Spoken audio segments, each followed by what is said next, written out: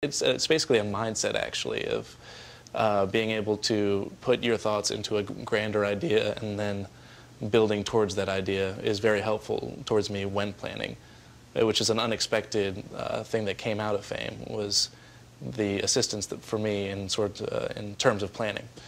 The assessment part, though, and I saw this with our faculty too, when we first presented these ideas to them, is what's the difference of formative and summative? And there's many people that don't see the difference.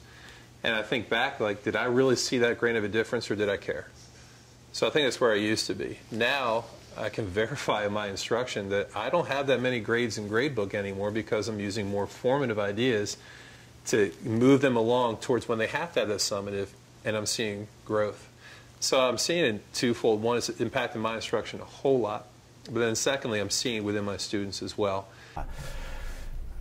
I love the fact that I can go into a classroom now and recognize teachers utilizing pieces of the continuum of learning that they're using. Goal setting, student goal setting, where they are. You can ask students, where are you in your progression of learning?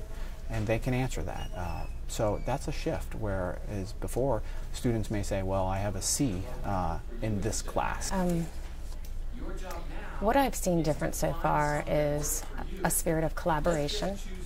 And within that spirit of collaboration, I feel like the group here at Lockerman has their own, almost like their own language.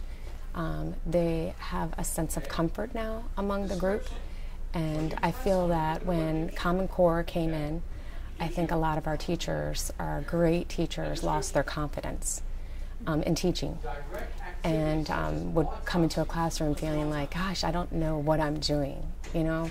And so this gave them a spirit of collaboration, that they feel comfort with each other and they can share what's working, what's not working, troubleshoot. And I think that I'd like to see that part of FAME grow out.